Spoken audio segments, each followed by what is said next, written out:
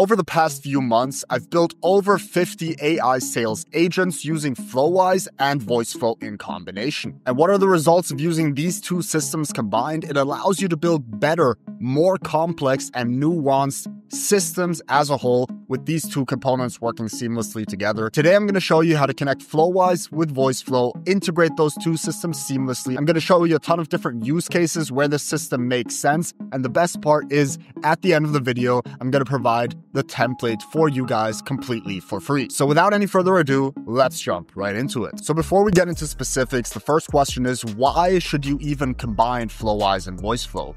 When and why does this make sense? The first thing is customization and flexibility. You're able to build powerful agents on the Flowise side and then use the logic and other integration benefits from Voiceflow. So they complement each other very nicely, where Flowise is a pure agent builder. Voiceflow allows you to build logic and pathways, and I'm going to show you guys more on that later in this video. Second is it's easy to use. Both of them are visual and no-code/low code friendly. I have tutorial videos for both of these solutions on this YouTube channel, which you can check out, and it simply lets you build and iterate these systems very quickly. And finally, scalability. Both Flowise and Voiceflow allow you to scale up your usage very easily. With Flowise, it's self-hosted, so all you need to do is upgrade your hosting to allow more resources. With Voiceflow, you don't have to worry about scalability at all. Now let's set up the Flowise and Voiceflow integration. The first thing is the requirements. Number one, you need a Voiceflow account. Link is down below in the description. Sign up for Voiceflow,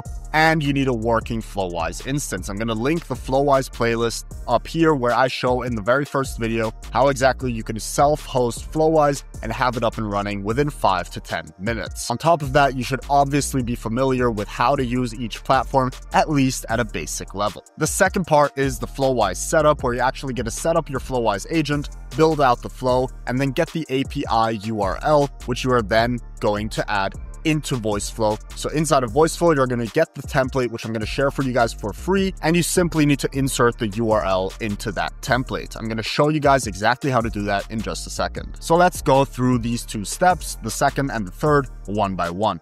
First things first, I'm going to go to Flowise, and I created a quick AI sales agent demo. As you can see, I've built a tool agent, given it access to memory, given it access to Quadrant, which is a vector store, which is going to be used as our knowledge base for the agent, as well as connected it to OpenAI so that it actually has the ability to respond to messages. If we simply write a message here, we're going to be able to see that it actually does respond back and that it's a working AI sales agent. Now, in order to actually connect this, what we're going to need to do is click on the blue icons in the top, simply click on curl, and here we need to copy this URL. We simply copy the URL and we're going to save it because we're going to use it in just a second when we connect it inside of Voiceflow. Now in Voiceflow, I've opened up the Flowise X Voiceflow template, and this template is available for free at school.com/omnifusion. The link's down below in the description. The template can be downloaded there for free. All you need to do is import it into your Voiceflow account. Once you open the project, this is what you're going to see. You simply go ahead and click on Workflows and on Start, and it's going to open up the actual template. It's a very, very simple flow, so there's nothing complicated here. Basically, Voiceflow captures the message from the user, and it then sends it off to Flowise. You simply click on this request, and up here where it says URL, we will paste in the URL which we just got from Flowise. As soon as you've added the URL here, this is actually going to be a working API call. You then go up here, paste your URL as well, and it should be now fully working. So we're just going to run a quick test for this. We're going to click on run test, give it 1 second, and it's now ready. I'm going to say hello, and we're going to give it a second to do the API call, get the response back, and it's going to say, hello, how can I assist you today? So as you can see, we've successfully integrated the Voiceflow interface with our Flowise agent. Now that we have everything connected, let's cover some practical use cases for when this even makes sense, because right now you may be asking yourself, okay, if I have this and I just ask a question and I get the response back, but there's no additional stuff happening in Voiceflow, why does this even make sense? First is that you can combine a chatbot with an AI agent. So Flowise itself is an AI agent which you have a conversation with, but it doesn't have any of the logic. So with Voiceflow, for example, you have the ability to go to your canvas, add logic such as conditions, add additional API calls, functions, etc. And for example, you can add buttons, which is something that you cannot do inside of Flowise. So combining these two elements is a very, very effective way to use these two systems. Secondly, you can use a use case such as smart response filtering, where you can automatically screen AI-generated responses to ensure they're helpful, accurate, and appropriate before sending it to the user. So for example, if you're building a sales agent which has to answer questions, you can check if the answer is correct before you actually send it out. And if it's not correct, you can notify a team member to take over the conversation. Or for a customer support agent, this is even more useful because you don't want to give an incorrect answer to a customer in support. So you can simply check the reply before actually sending it out. And I'm going to show you guys how to build this in just a second. And the third one is sentiment analysis. So oftentimes it's very important to actually keep track of whether a user who's using your AI system is actually happy with the response and sort of track positive and negative feedback from the users. And you can do that as well when you combine these two systems very seamlessly. So let's cover it one by one, chatbot plus AI agent combination, combining these elements. So for example, if I wanted to, at the very beginning, instead of me having to send the first message, we can actually go here, we can have a message, we can say, "Hi, how can I help?" We can then capture that message or even add buttons. So for example, we could add a button right here where we could say, I need support, or I need sales. And based on this, we could, for example, even redirect to different agents. So for example, if they say I need sales, we can redirect to our conversational sales agent, and we could make a different Flowise agent for support, which we would redirect to if they say I need support. And in order to do that, we would simply duplicate this right here, and we would redirect to a different one. All you would have to do is replace the URL right here. And as soon as the API call is a success, we simply send out the message. And in this case, you could reroute based on buttons if that is something that you want to do in your use case. The second one is smart response filtering. So let's say I want to screen the response to make sure that it is helpful before I send it out. In that case, let me actually remove these extra steps and go back to the initial template. In this case, if we actually want to make sure that we check the response first, we would add something in between these two nodes. And what we could do, for example, is we could have a set AI card where we can use AI to actually save an output into a variable. So what we could do is we could say, the AI just responded, and obviously you would have to work on this prompt a little bit more, but you could say the AI just responded to this message. Here you would add the message from the user, which is last utterance, by saying this. And here you would add the response variable, which is the response that we just got back from the API call to Flowise. If the answer is helpful and positive, please say continue.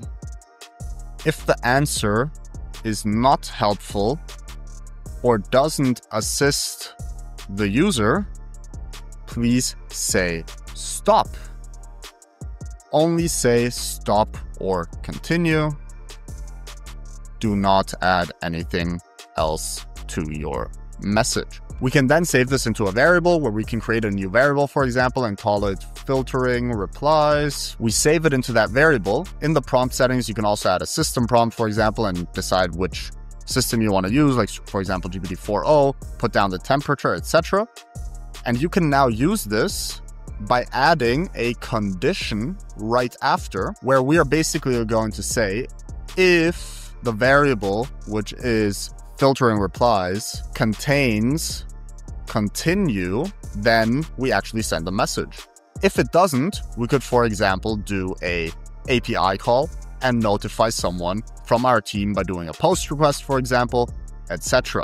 So this is a very useful use case as well. So let's actually test this. If I say, hello, how are you doing? As you can see, since we have the debug mode added, first it did the API call to Flowise, it got the response and saved it here. And then it actually did the AI set task where the output was continue, so filtering replies was set to continue, which means that it continued. If it wouldn't have been helpful, it would say stop. Now, let's try and run a different test where we're going to try and make it not be able to continue. So I'm going to make up some things and ask it about it. So what does the company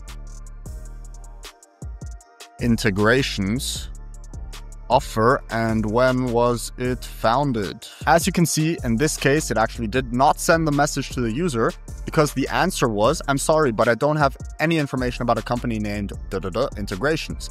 Then it actually did the AI set task and set the reply for filtering replies. So it set the variable to stop, which means it actually stopped the conversation. So this is a very good example of how you can use this specific use case to have smart response filtering. And the third one is sentiment analysis. It would work in a very similar way. So it would also work with a set AI label. Just in this case, we would save it, for example, to a different variable, which could be, let's say, sentiment analysis.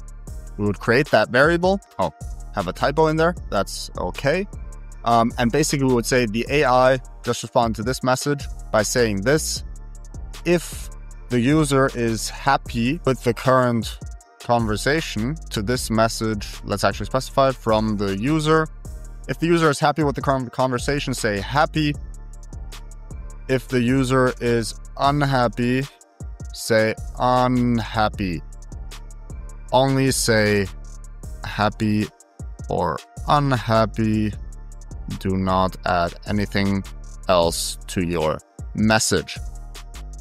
So by adding this in, we can now adjust this.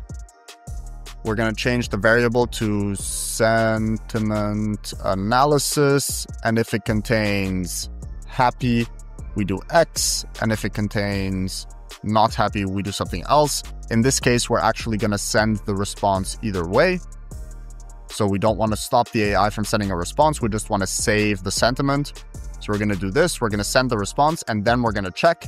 If it contains happy, we can do an API call, which saves, for example, into a Google Sheet, into a CRM, whatever you want to use, saves that the person is happy. And if it's not happy, we're going to save that it's not happy into a CRM. So we can, for example, have a counter in a Google Sheet to track how many people are happy and how many aren't. So let's actually test this real quick. I'm going to say this conversation is terrible, which should obviously trigger an unhappy reply. So we're going to wait a second. And we're going to get the reply back from Flowise, which actually connected. And in this case, the sentiment analysis was unhappy. Sentiment analysis unhappy. But in this case, it was rerouted indirectly. So I believe we have a mistake here. Sentiment. We have contains. We need to have is happy. So that's my mistake. So now if we try it again with is happy, it's going to redirect correctly. This conversation is terrible. And as you can see, we got the reply back, but the sentiment analysis is unhappy. So because it wasn't happy, it went down this path, and we can now save that result. So those are just a couple quick use cases on how you can actually use Voiceflow and Flowise in combination. There's obviously a lot more that you can do, but I think you guys get the idea. And as you start expanding on this, you will get more creative by yourself to be able to build better solutions by combining the two. Now, what are the next steps for you after watching this video to be able to implement this inside of your existing AI agent workflows? Number one, get the free template. Join at school.com/omnifusion to access this template and a lot more templates and resources from our past videos. Number two, please show some love, like, subscribe to the channel, and let me know if you have any questions or thoughts in the comments down below. And number three, work with us. If you're a business owner and you're looking to get AI sales systems implemented inside of your business, please feel free to visit omnifusion.ai and schedule a call if it's a good fit. Thank you guys so much for watching. I hope you found some value in this video, and I'll see you guys in the next one. Have a good day.